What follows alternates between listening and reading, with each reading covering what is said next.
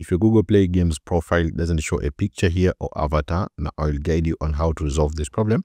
So make sure to follow these instructions very carefully. Now open Play Store on your phone and make sure to search here for Play Games and click on Play Games here.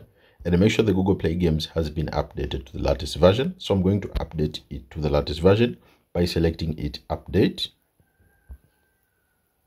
Now after updating the Google Play Games, so open here, then go to your profile, and if you're still facing again the same issue, just select Settings on your phone and then select here on Apps and then search here for Play Games and open the Google Play Games and then come here to storage and make sure to clear the app data and then click OK. Come back here again,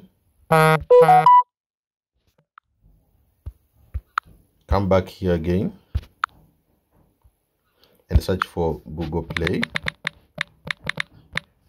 and then open the Google Play services, go to storage, go to manage storage and make sure to clear all data. So make sure to select here clear all data, then open the Google Play Games. So search here for Play Games and open it. You'll need to log in into your account, so select here continue as your profile and then select here profile and you will see your problem should just be resolved. So that's how to fix no profile picture on the Google Play profile.